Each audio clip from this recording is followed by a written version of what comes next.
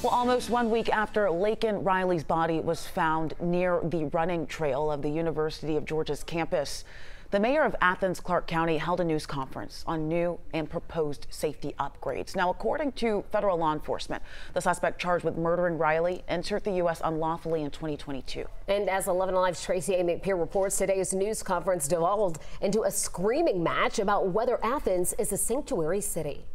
It'll be time for questions. You are guilty and got blood on your hands for this murder, sir. At a news conference in Athens on Wednesday, protesters accused Athens Clarke County Mayor Kelly Girtz of creating a sanctuary city in Athens, which they say led to the killing of Laken Riley, despite the suspect in the case, Jose Ibarra, being arrested previously. And no policies have been adopted by the mayor and commission that have created sanctuary city status in Athens. Protesters disagree. May 20, 2019. Citing that on August 20th of 2019, a resolution was signed by Girtz in support of Athens' immigrant, undocumented, and Latinx community. You called me a white supremacist in your resolution. In the resolution, Athens Clarke County leaders denounced white supremacy. Girtz claims the political climate at the time necessitated that language. Where you had the President of the United States speaking in the most vile terms about people who were foreign born. The purpose of the news conference was to discuss proposed security measures, including expanding a real-time crime center, more security cameras, and a mobile surveillance trailer. But the sanctuary city issue took center stage.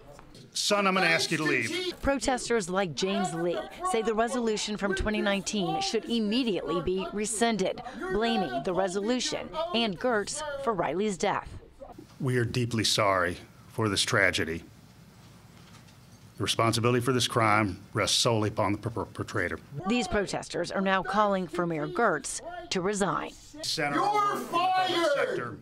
You need to go, sir. The new security measures will be up for approval here at City Hall on Tuesday at 6.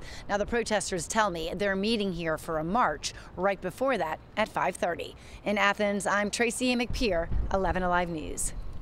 We will continue to follow this developing story. You can stay updated by downloading our 11 Alive Plus streaming app. Just search 11 Alive to download the app for free in your Apple, Roku, or Amazon streaming device.